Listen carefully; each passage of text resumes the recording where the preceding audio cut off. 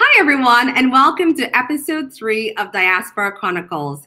My name is Muloongo Muchelemba, and I am the founder of Ongolo.com, a Pan-African website whose main objective is to keep Africans connected and engaged. On today's show, I will be interviewing the author of Vagabond, Wandering Through Africa on Faith.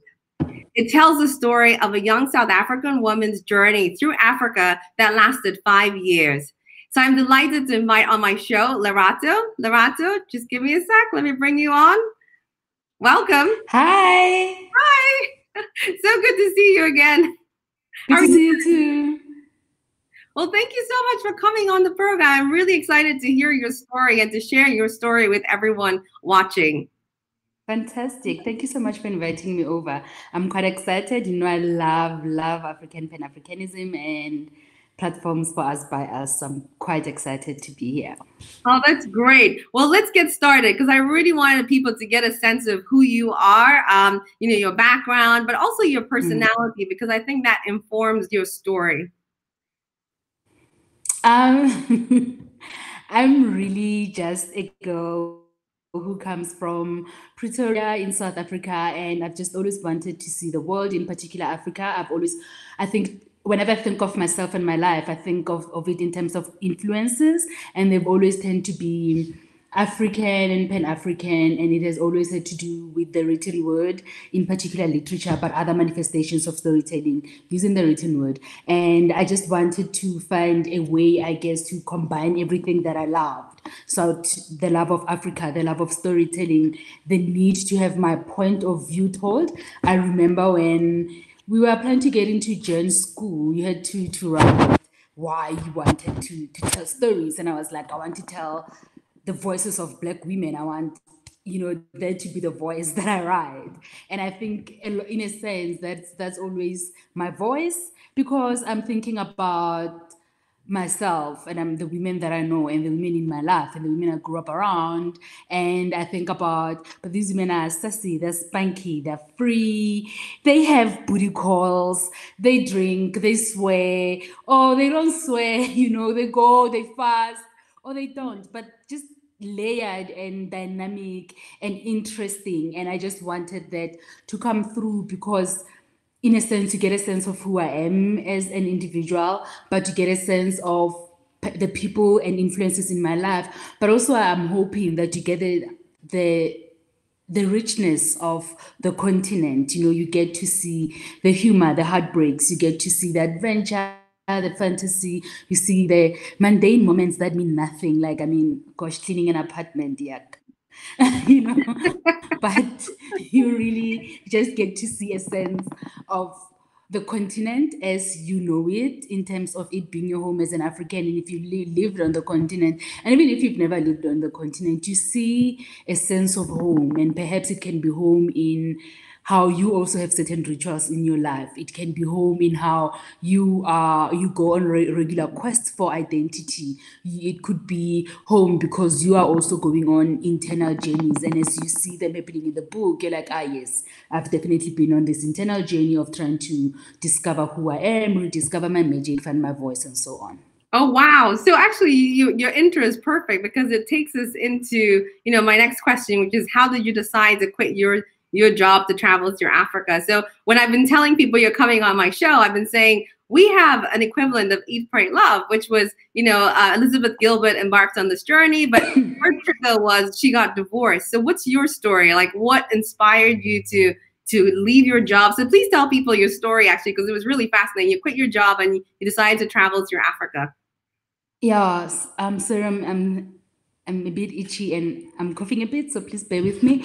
When I was 13, I read things. When I was 8, we had a lesson about ancient Egypt in class. And I remember thinking, wow, the world is so rich and so beautiful that it could be that old and still exist within my contemporary context. And furthermore, it has artifacts and heritage and all these other things that are incredible and speak to that ancient time. I want to know this world. That was my very first influence. My second influence was I've always loved reading, and there's always a book I'm always buried in a book. But when I was a kid, I wasn't particularly thrilled because I think books that were aimed at kids sometimes can be a little bit dumb. I don't know. No, not dumb. They can be a little bit too over motivating. You know what I mean? Yeah. And like after you gobble those up, you want to read, and then it doesn't feel like there's the perfect literature Mm-hmm. for a young, curious mind. But anyway, I read Things Fall Apart at school, and I thought it was brilliant because I was 13, so I didn't know a lot about anything. But I found it very engaging. I found it exciting. It had interesting concepts around identity, religion, feminism, or rather, why I needed feminism. Mm-hmm. And and a lot of and that got me into African literature. So after I read Things Fell Apart, I just gobbled it all up. African literature, there's African literature there, because it introduced me to an older time, right? Mm-hmm. But also I used to wonder, wow, simple things like what does jollof rice taste like when I read books? How do they pronounce the name of this city? Is it Lagos or Lagos? Things like that. And I remember thinking, well, it would be really, really great to travel the continent. In Mm-hmm. 2006, we had a work trip to Accra. I was working as an entertainment journalist at City Press at the time. We had a trip to Accra for 4 days. It was a media trip. It was fabulous. We were hosted. We got to see a five-star hotel. We got to see the nice side of Accra, right? And I mentioned the niceness because there's the difference between backpacking and living on a budget and being hosted by a PR company as part of media. And so Accra is fabulous. I enjoy it, but I also enjoy the things that you really don't travel for. For instance, I noticed how everyone would always smile at me and laugh so heartily. It was as if they knew me. It was as if they were happy to see me. Even on traffic, even when I was just driving past in a split second, I noticed the sense of humor. I mean, sometimes there was a freedom to it that should have Mm-hmm. offended me but didn't, because I wore a mini skirt. We went to a club, right? And when we go to a club, there was a strippers pole, and I mean, there's music, it's fun, I dance. So then these guys start propositioning me, and I keep thinking, Jesus, why are these people coming to me with so much confidence? Who the hell do they think they are, honey? Because you know I don't think so. But everyone comes to me like they have a chance. So finally this guy comes to me and I ask him, like, why is everyone propositioning me like you think you have a chance? That's like a little bit cocky but like quite This is in Ghana. amusing as well. Yes. Okay. Why? And he says, oh, you're not a prostitute. Oh my God. Because of the miniskirt And I was dancing. actually, And he says, there's some people on the show who are not African, so they might not understand that when you wear, like, we're very conservative by nature. So if you're dressed up in a certain way, people might misunderstand. Though people are becoming more liberal now, so that's a real yeah. thing. So but that was, I laughed it off, right? Anywhere else I probably would have punched him, but I laughed it off because I felt so easy. There was just a way of being in Accra, the way my blackness felt, the way my black skin just, it fit me like a glove. I come from South Africa and I definitely travel and experience the world as a black South African woman primarily. And this is very important because I live in a racialized society. I live in a country where they're still grappling with seeing me fully, equally in very many specific ways, economic ways, cultural ways, social ways, and so on, right? Mm-hmm. So that is really my experience. So I remember in Accra, we were at a supermarket getting water.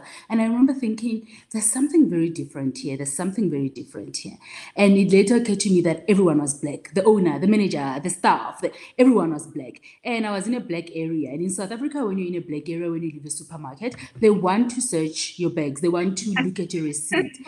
And so I always tense up and I get ready to fight because that's not happening with me, right? But in Accra, that didn't happen because I also kept on thinking there was something that I was expecting that my body was ready for, and it never happened. What was it? And later I realized, oh, that's what happened.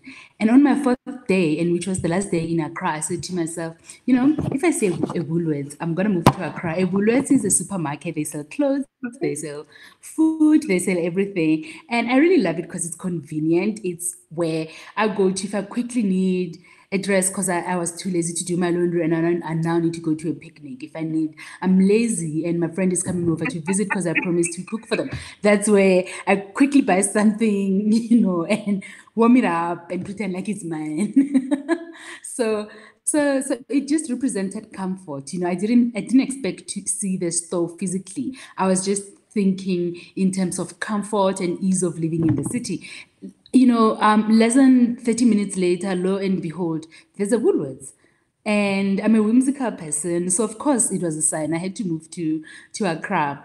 We came back to South Africa, spent 2007 trying to find a job in Accra. That wasn't working out. Then I said to myself, well, I might as well, instead of moving to just Accra, start living my dream of traveling around the continent. And I just work as a freelance journalist. And literally, that's how it started, from 4 days in Accra. And I don't know why it's been compared to Eat, Pray, Love. That was definitely That's not me, me. because I'm not influenced by crisis. I do not make decisions from a space of crisis. I do not make the wrong decisions for my life to begin with. So, I wasn't on my knees begging life to work out for me. I was actually on a high, asking life, let's take it higher. Oh, wow. That's amazing. And I described you as a free spirit because you're very comfortable in yourself and you know what you want. So I guess the next question, and people will be curious to know, where did you actually go? And I know you started traveling in 2008. So do you just want to take us through where you went to, what you did when you were there, and how long you spent in some of these countries? I started in Accra. No, not in Accra, in Dakar, in You're a Senegal. little dark on the screen. Okay, better. Yeah, I started in Dakar, in Senegal. I was there for like 3 weeks, 3.5 weeks. Then I went to Mali, then Burkina Faso, Ghana, and Ivory Coast, right? So it was 2.5 weeks or however much time in Senegal. Then I spent about like 7, 8, 9 days in Mali. I didn't stay long when I was traveling the first time around. And I remember when I was in Accra, I think I'd been traveling for 4 or 5 months. No, I think it was close to 3 months. Mm-hmm. And feeling so depleted, I was tired. I felt like I was having fun, but it didn't feel organic. So it felt like my trips were me just going there and seeing touristic sites and not really experiencing what I wanted to begin with. I'm a very emotional person and I don't grapple with being, my sister calls me an ocean of emotion, and I don't struggle with being a very highly emotional person, and I'm led by my feelings. So I wanted to feel the journeys. I wasn't feeling them. They were just not hitting a certain emotional and spiritual spot for me. So you did And I was in Accra. just to recap, you did 2 months and you realized that actually you weren't getting that experience that you wanted. So you hit the reset button. Yeah, because I was seeing things and I was experiencing things. So on the surface, everything was working out perfectly. But as far as external journeys go, I wasn't going on that external journey and I wanted them. So I was in Accra. Then my friend said to me, you know what? Just like also chill out, man. Ever since you got here, it's been like so intense. You're not relaxing either. You're not having fun.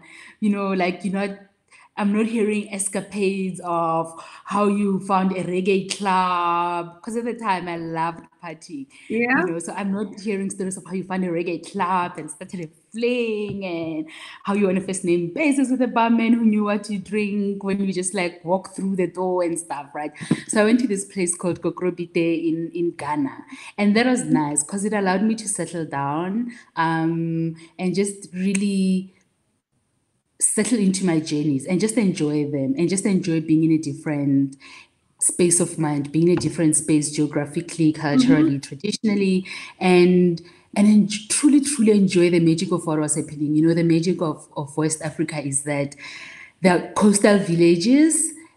So you can find what would be prime inaccessible property in South Africa as accessible as ever. So I really enjoyed that laid backness of West Africa.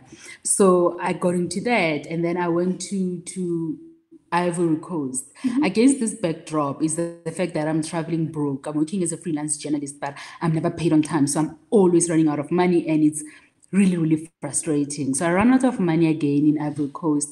Once again, I'm sending very heated emails. What the hell is my money? I worked. How dare you extracting a black woman's labor and not compensating? True story, true story. I wasn't being an angry black woman. It was being a true story. So then I think, geez, I just need to go home, and chill out for a while. But then also I feel like the thing that I came here for still hasn't happened. What am I going to do? I'm at the crossroads.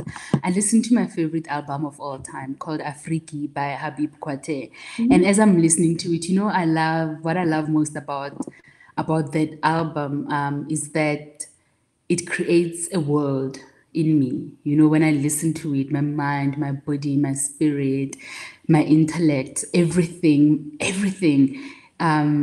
gets involved, even places that I don't know. So when I listen to that album, I just imagine myself discovering new things just on a long road trip, bare, almost desert-like, and I just think, wow, there's so much that I need to get. I want to see this. So I thought to myself, okay, fine, I'm starting over. I'm going to Mali because Habib was going to perform at the Festival of the Desert. And when I went to apply for my visa, I was planning. When in the year was this? It was in 2008, so still the first year of traveling. Okay. This is maybe June, July, August, September, October, November, December, so almost 6 months in Ivory Coast. And when I was applying for my visa, I wanted a 2-month visa. The lady said to me, I'll give you 4 months on the house, but you must promise to stay the whole 6 months.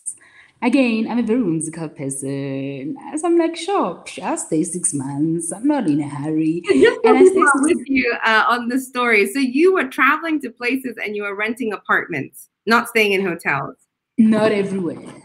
Okay. Initially, I stayed in hotels, but then around 4 months in, I was just like, something has to give, I need to be, I don't travel to meet other travelers. I travel to immerse myself in local life and to almost have my life reimagined if I were born, say, in Zambia or in Ethiopia and all those places. So it's very important for me to stay in very local places with communities, with people, and create a life for myself there, right? So like, for instance, in Stone Town, I ended up having a guy where I buy all my cabbage from, and someone that I buy my tuna from, and someone that something that rich, that everyday life that ultimately becomes the memories that last forever for me. So in Abidjan, I decided to go to Mali. This lady gives me 6 months, and I stay in Mali for 6 months. In Timbuktu, I was supposed to go there for just a week, but I found out that Thabo Mbeki and some other South African VIPs are going to be in town in a few weeks. So what's Timbuktu like? So I stayed. What is Timbuktu like? I just want to give people a chance to come with you on the journey. So if there's anything specific, like when we spoke, you told me about, Mali and walking down the river and how people just play music. Yeah. I really want to be able to, people to walk with you on your journey. So just let us know what some of the highlights are and what life is like in these places. I think with Timbuktu, the highlight is there's this. It's surreal, it's so unbelievable. You're finally there. Maybe you've seen the pictures, you've heard about it, you wanted to go, you've seen some documentaries or whatever. But when you're finally there and these things are within distance, now I'm walking around these streets of Timbuktu. It's in the desert, so my feet were always sinking in the sand, and the sand everywhere, sand in the food, sand in the bread, because it's. But why do people go there? What's in Timbuktu now?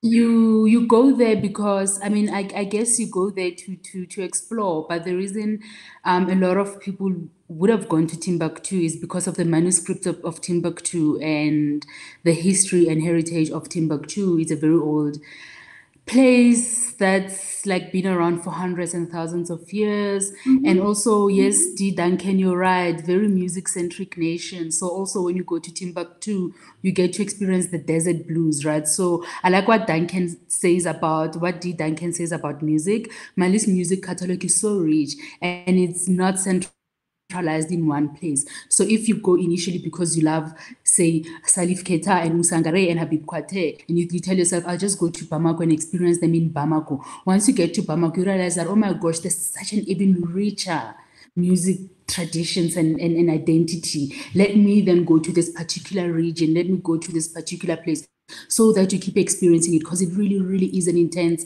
experience. I think Malian music is probably the single most intense thing I've experienced is Oh, wow. to experience the scale and scope of Malian music and experience the culture in Mali itself, right?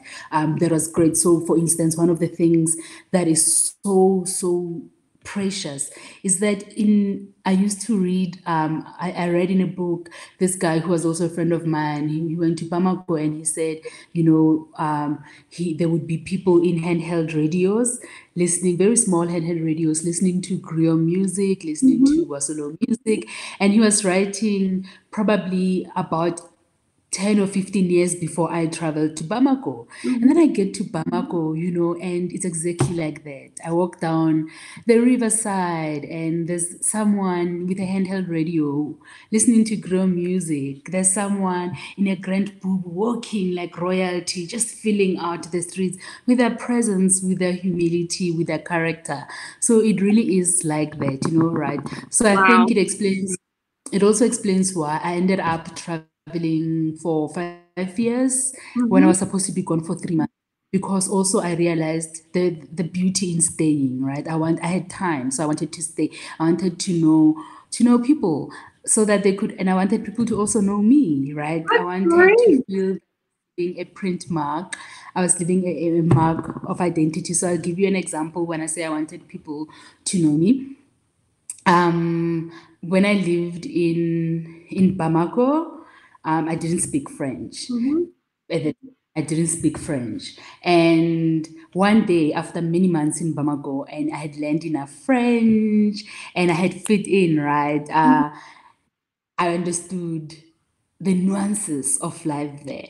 And one day I'm trying to get into a cab and this guy is charging me something ridiculous and I refused. And I negotiated him all down in French and he said, oh my God, now you can speak French. We'll never ever get to make an extra 20 bucks out of you, Oh, And then well one of my housemates said to me, oh my gosh, you're a chatterbox. And I was like, yay, finally, me. Because these things couldn't happen when I was only conversing in English. When I couldn't speak French, they were limited. So now, because I had stayed, people also got to know me. And even when I didn't stay, staying in Mali for that long also taught me that even when I didn't stay long, I could create certain memories. When I was in a place in Mozambique called Kilimani, I was just there for just over like a day and a half, right? But I met a guy on my way to the beach to go swimming at Zalala Beach. I met a guy called Mr. Sampson, and he said to me, "Hey, listen, why go swim when you can enjoy the fish market, right? The beach it's great, but let's rather go to the fish market." So we go to the fish market, he's a fish merchant, and these boats are coming in from the ocean. They're bringing in lots and lots of fish, and then some of it is for sale for bulk buyers. Other you just go to cook. And then it's really top grade seafood and it's so cheap in Mozambique. So I was just like, well, I don't care that I'm staying at a hostel. I'm gonna buy crayfish, or I think it was lobster. I bought lobster, I bought calamari, I bought prawns and something else. And I asked Mr. Sampson to write me a note asking his friend to let me use his kitchen to cook. And so I go to his friend's house and the friend isn't home, but the wife is home, and the wife tells the son to take me to the restaurant, tell the manager to allow me to cook at the restaurant. So when I get to the restaurant, everyone says, okay, you want to cook? How does that work? And I'm like, no, no, no. I want us to cook together. So I cook with this lady called Angelina, and she doesn't speak English. I don't speak Portuguese, but the moment was so beautiful. We just cooked. And then afterwards, we all ate, about 5, 6 of us. We all just ate, right? So now, even though we might not know each other that much because we didn't have language in common and I didn't stay long enough for us to learn each other and discover each other. I'm sure they also have the story about that crazy chick who walked in here with seafood and a note wanting to cook. That is wild. It would never happen anywhere else. But what you said actually captures the essence of traveling in Africa, because people are very friendly. People will take you in, even if they don't know you. And even if you don't speak the language, somehow you communicate. And I think that's probably the key message I would take from what you've said. But I also wanted to just run through your favorite places. So we had talked about what some of your favorite places were, and I know Mali is on that list. So where else? Mali. Yeah. Egypt. I loved Egypt. Egypt was like a fantasy. I was living my childhood dream. The pyramids, going to the Cairo Museum, and then going to Luxor and getting on a hot air balloon in the morning and soaring You did over that? the I'm valley. kidding. Yeah, the valley of kings and queens, and just soaring over these ancient historic tombs and town, and going to Dahab, still in Egypt, on the coast, and just getting there and discovering this sweet little spot of a destination that's very hippie, that's very relaxed, very bohemian. And it turns out that when you're there, you can just hike the Mount Sinai, you Wow. know. So it felt very nice, just like, oh, look at me, no big deal, just doing like Moses when he was getting the 10 Commandments. So, Wow. I love that about Egypt. You know what I mean? It just feels like, it really feels like a storybook, whether your storybook is archaeological text or religious text or whatever, right? In my case, it's just a culmination of all of them, because I Oh, love wow. history and heritage so much. So it just feels like, oh wow, this is incredible. Where am I? What date? What time? What era? What universe? So I really love that. And then there's a place in Ethiopia called Harar. It's Mhm. the fourth holiest city in the Muslim religion. You know, Islam is very conservative, very strict. But in Harar, the right time to drink alcohol is when you damn well feel like it. There's a beer in Ethiopia that's called Harar. It's very strong. It's brewed in Harar, because Harar has a brewery. At around 12 midday, half the town shuts down because it's time to chew cut. Cut is a mild narcotic leaf that's bitter, that's very popular around the Horn of Africa. And another thing that I loved about Harar was Oh, but that hang on, let's go back. People chew what? What does it do for you? cut, it's a leaf, it's a bitter leaf called, it's a bitter leaf that's a mild narcotic. You chew it with peanuts or gum, and you don't swallow it though, but you just suck out the juices. And eventually, like hours later, it's supposed to make you feel high. Oh my God. Okay, that explains the connection with Jamaica. Okay. Yeah.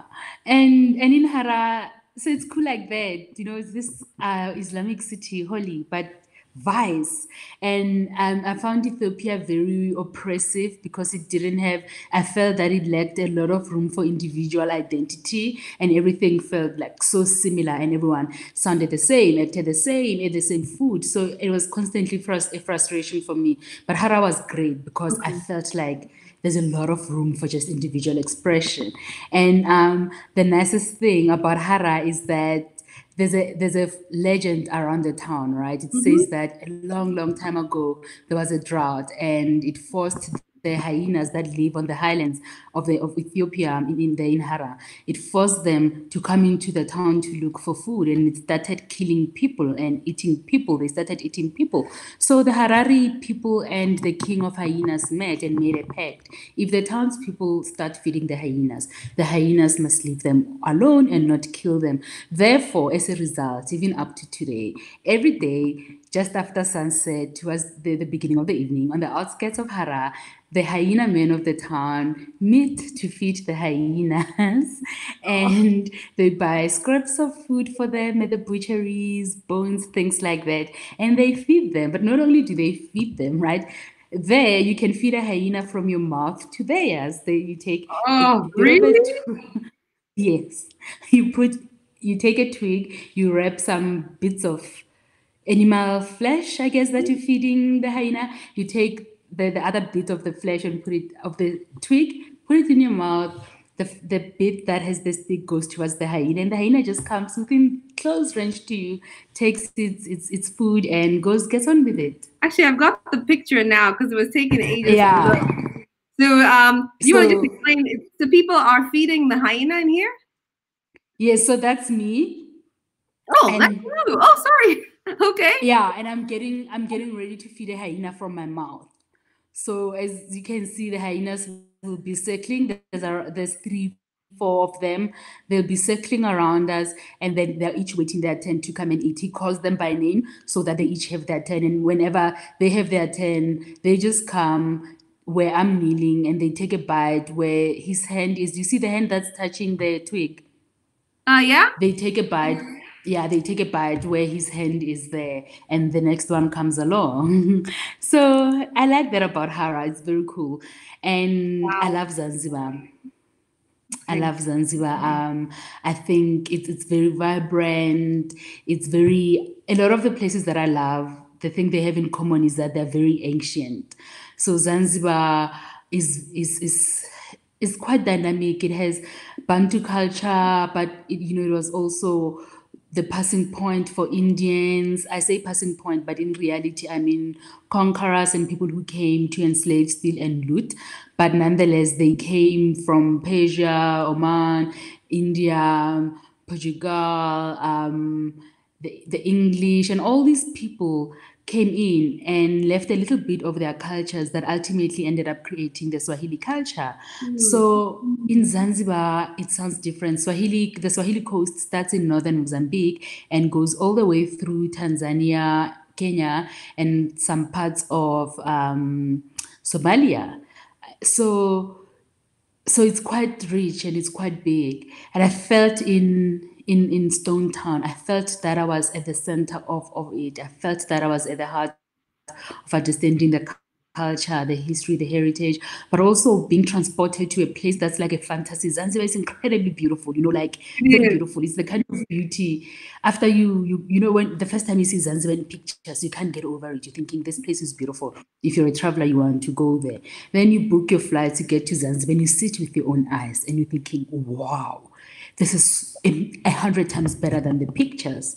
And then as you fly out of the island, you see it looking down. You look down and you're thinking, I cannot believe I was at this incredible place.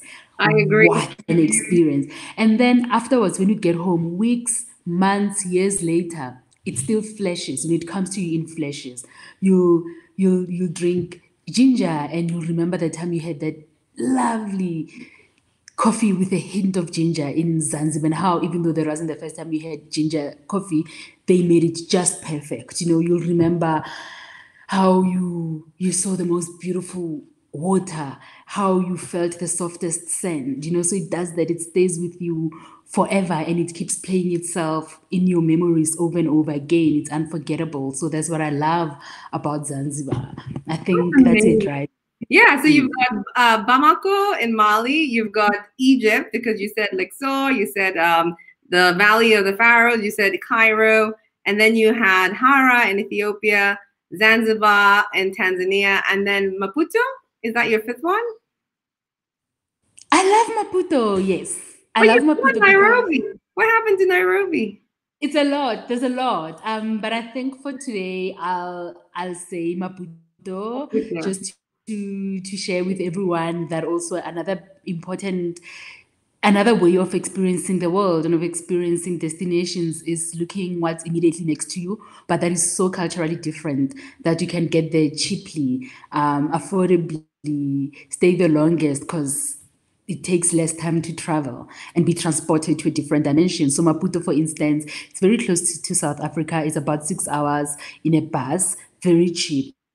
But So we're just losing also you a little bit. southern. You're half showing on the picture. Okay, Oh, sorry. yeah, thanks. But also Maputo is probably the most vibrant capital city I've been in Southern Africa. Very pulsating Latin life, cosmopolitan, Afropolitan. People are very free going, very free spirited. The food is delicious. My God, the food in Maputo and the food in Mozambique is cooked with love, even if a person doesn't know you. Even if a person is cooking to go sell food by the street side, the love is so tasteable in it. You can taste it so much that it just draws you in. That is, it sounds crazy to say that, but like literally, if nothing else, go to Maputo because you want to know Mozambique. Go to Mozambique because you want to know what it tastes like to eat food that's cooked with love, Yeah. and not necessarily because you are loved. Yeah, and affordable. So my dad actually worked at our high commission in Mozambique. So I was very fortunate to live in Maputo for a little bit. And he said, correct, the fish is cheap. It's not just cheap, it's actually really good quality. So shellfish and everything. So we really in Mozambique. So actually it brings me to rapid fire questions because I wanted to just ask you quick questions. Like favorite best food that you ate, which city? Pardon? The best food on your trips. Zanzibar. Okay. And best party scene? Uganda, Kampala. Any particular club? Because I have friends from Uganda, so I will check. They must go to Ntinda. Ntinda is an area. They must go to Ntinda. Okay. That's Party Central. Okay, so you went to both Senegal and Ghana. So which jollof rice is better? In Senegal, there's the national dish is called chep jene. It's not called jollof. I think it's quite different. It's not similar. Okay. You know, it's made with fish and they add vegetables in it, and it's also one pot dish. It's the most incredible rice dish ever. I don't know why other rice dishes try to act like there's a competition. There is none. Chef wins the race over and over and over again. Okay, well, there you go, Senegal. And where did you feel like your money stretched the most? Where you got value for money on your trips? Egypt. Egypt is quite affordable. Very, very, very affordable. I was shocked. Yes, I was quite shocked and pleasantly surprised actually by how much I could afford and how well I lived in my travels in Egypt. When I was in Dahab, on some days I had 2 massages a day just because it was the cheap. Wow. I was like, well, I mean, I could go drink water or I could go have a different massage. Wow, that's what happened. Okay, and then what about the safest city? Where did you feel comfortable walking at night? Khartoum in Sudan. Really? Is so free. In fact, the hotel where I stayed, they used a ribbon to close the gate at night. So it was not for safety and security. It was to keep it from flapping in the wind, right? So they just tied it together with a ribbon. Oh my God, really? That's a surprise for me. I was not expecting that. What about your craziest trip? I mean, you told me about a bus ride that you took to get from, I think, Abidjan to somewhere in Mali. Was that like the longest trip that you took? Yeah, that was the longest trip. I was going to Timbuktu. I left Abidjan at the very last minute to go to Timbuktu, even though I needed to be in Timbuktu at a specific date and a specific time. So I took a bus on Saturday morning in Abidjan. I traveled all of Saturday, all of Sunday, all of Monday, getting to Timbuktu, bus to Abidjan, from Abidjan to Bamako, Bamako to Mopti to another place with a name that I completely forgot, and then from that place to Timbuktu. So that was quite a trip. I was so tired. I was hungry. I hadn't bathed in. And it cost you, how much did it cost you though? It was quite cheap. It cost me like less than $100 in total. Because that's another thing. I mean, it brings me actually to my next question, which is just about how you funded your trip. So I think it'd be great for people to understand, you know, you were freelancing, but also just help us understand the perception that traveling in Africa is not affordable. So how did you? I think traveling in Africa is affordable. And I think you do that by working with your budget. You know, you can't want to always dine at a 5-star hotel unless you have serious money. You know, you can't always want hot cuisine and hot experiences if definitely you're a person whose bank account keeps asking what the fuck. So so for real though, right? So so what I did was, even now when I travel, because I still want my money in my travel fund to take me to the next destination. So what I do is I love food, so I'll eat like street food, which I love, and then I'll find one or two good restaurants that are top rated, so that I can experience that I love hot cuisine, and then I also negotiate a lot. I ask people to help me out. When I was in Kenya last year, I asked this guy who works at Samburu, a national park. I said to him, you know what, I'm tired of having to pay non-African prices. In Kenya, there's three price points. There's one for locals, there's one for East Africans, and there's one for everyone else. But the distance between Kenya and everyone else is a bit too much because, mind you, I don't earn in dollars, right? So I think that's the problem with the African travel market, is that it's very dollar, Yes. euro centric, versus also bearing in mind African travelers and African currencies. So things like that can be tiring, but I really find that instead of being turned off by them, because traveling by nature costs money, Yeah. I ask people to meet me halfway. Some of them say yes, some of them say no. Other ways, I try. And I think also another thing is not associating travel with sponsored content.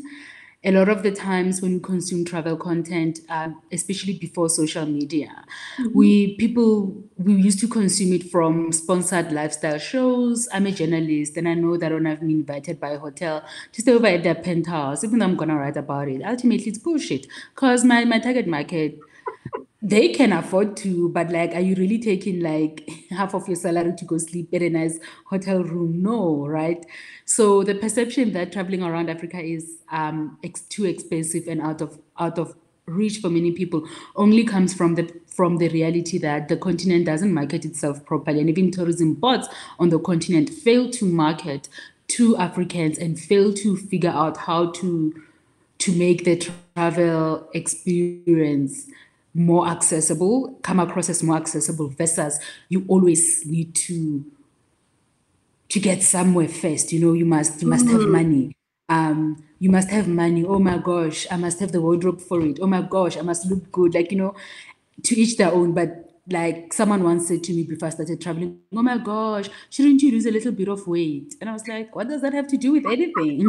But I think genuinely, there's a lot of things that people think need to happen before you can travel. And I think the reality is, you book a ticket, you go, you work with what you have. If you want to go somewhere you don't have enough money, stay at a backpacker, stay at a hostel, stay at a shared Airbnb, or you can be hosted by a local. Look for locals who host travelers on couchsurfing.com.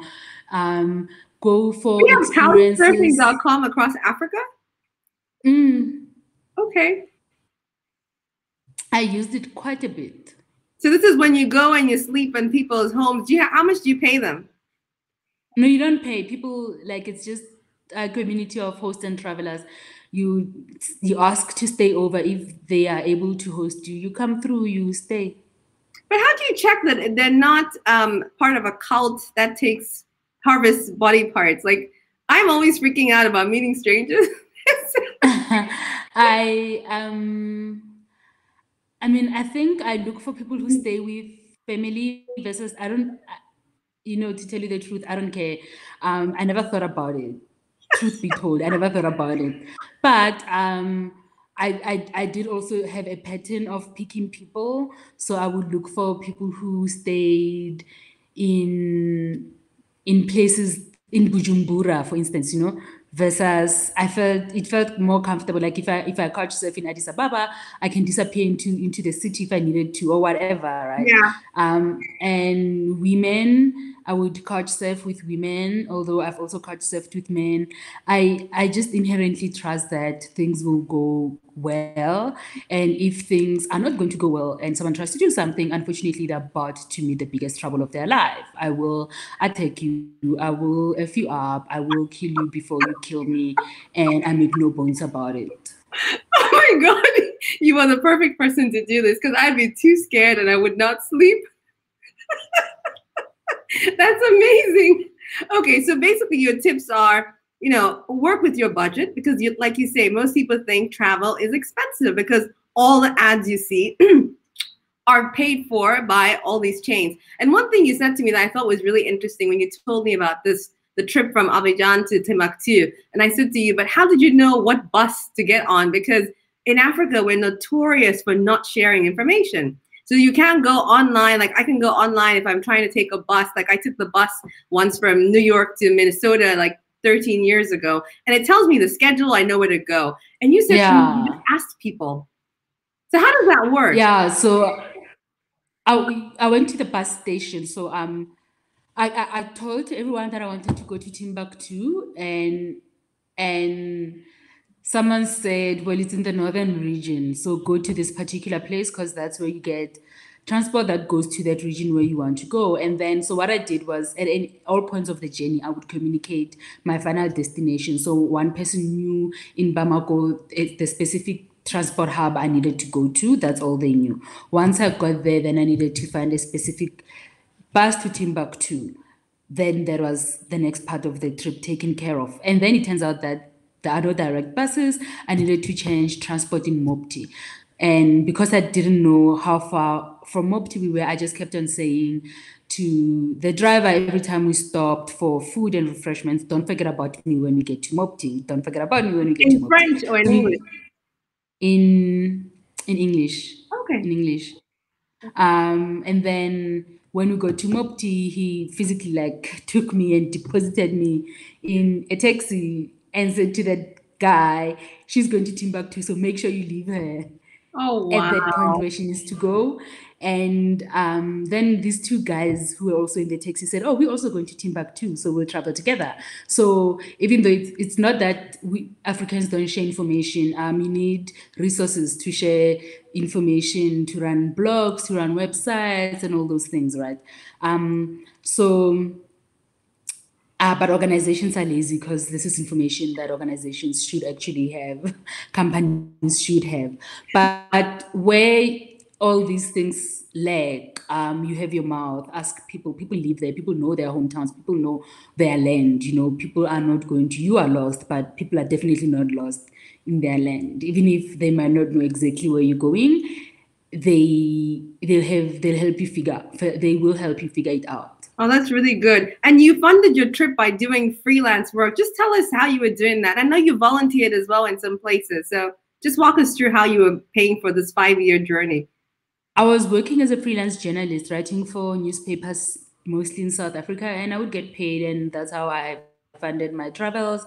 I used some of my savings, and then in Malawi, I stayed in Nkata. I went to visit a place called Nkata Bay, and there's a nice hotel there called Butterfly House. So at Butterfly House, if you volunteer for the community project, you get a discount on your room, on your rate. So I volunteered. That was great. And then in another place in Uganda, in Jinja, I asked for a discount. And I think generally speaking, people are easygoing, and I think people are more helpful than not helpful. And sometimes, even if it's a little bit crazy to have someone show up at your doorstep when you run an adventure company and say, listen, I want to do this. It costs $150. Even though I have it, I'm freelancing and I'm really anxious about running out of money. So can I not pay $150? And they say, okay, yeah, sure, you can pay $80. Wow. I think, right? So I think people are generally nice, they're generally kind, they're generally understanding. In some cases, I've had people who work in experiences, like when I went working with lions in Zimbabwe, in the Vic Falls. The official rule is that you can't take your own pictures. So you can't use your cell phone or your camera, and you must buy your pictures from the experience. I think they are like $100. And I was like, my God, another $100 experience. I'm sick of this mess. I'm tired of paying. And the guards who were working with us, he said to me, okay, Sissy, just give me your phone. And he took videos, he took, and I really think because I'm very vocal about, I travel a lot. I can afford to, but that's because I make the time to afford to, right? I save, I move things. I'm always doing a bit of financial gymnastics, you know. What can I let go of so that I can travel? If I'm about to spend 2,000-3,000 rands now on something at the shop, can I make it 1,500 and take the rest of the money to my travel fund? Right. So I'm always negotiating those spaces so that I'm able to travel. I think that's really good advice to people, because I think it takes conscious planning, and that's what you're doing. And you said that you've made travel part of your lifestyle. So even when you're budgeting every month, you've got, I'm going to save this to travel and plan ahead. I think that's really great. It's so important. It's a line item. There has to be a travel fund as you go. There's some jobs that I do as a freelance journalist. Like I just wrote a story now for Destiny magazine about the impact of COVID-19 on the travel industry in Africa. The money that I'm getting from it, I'm just gonna put in my travel fund because I already have a salary. I don't need it to survive in my day-to-day, right? So instead of getting a gorgeous bottle of perfume, and trust me, I want a gorgeous bottle of perfume, I'm just going to take it to my travel fund instead. Wow. Because believe you me, the moment we can travel again. Oh, that's amazing. Well, what I'll do is, before we get into your book, I want to just show some of the comments. So Ranveer, who I know, who lives here in Singapore and is a friend of mine. Hi, Ranveer. Thank you so much for watching. He's corrected me and said it's Ghana versus Nigeria for jollof. So I will not make that mistake. Please, Ghanaians and Nigerians, forgive me. But I will ask this question of someone in time. My mom is on the show as well, and she's just saying she's really enjoying the listening to live presentation. So thanks, Mom, for watching. And we've got more comments from Sayapi, who is in Houston. So I hope you guys actually are taking this feedback and plan to travel through Africa. So just I was asking about you, because obviously you've written this book. And what I wanted to get a sense from you was to capture and summarize your 5 years of travel. But not everyone writes books. So what inspired you, and why should people buy your book? Excuse me. I think you should definitely buy my book to find out what happens if you give yourself a shot to try that one thing that seems so wild, you know? I'm just gonna quit my life and travel. I'm gonna quit this job and start a passion project. You know, whatever your dream is. Mine is just traveling Africa in particular. But whatever that thing is that you love, right? And that doesn't necessarily take away anything from your life if you don't do it. If I never traveled Africa, my life would still be beautiful. My life would still be gorgeous. I would still travel anyway because I love traveling. But because I took a chance in that particular moment when I thought, why go for a holiday when I can make this my life for like 3 months? Oh, hang on, a year. Oh, shit, 5 years. You know, give yourself that chance. What happens when you do that? But in particular, what does happen when you travel this continent? When you show up and you leave all expectations at home, you humble yourself.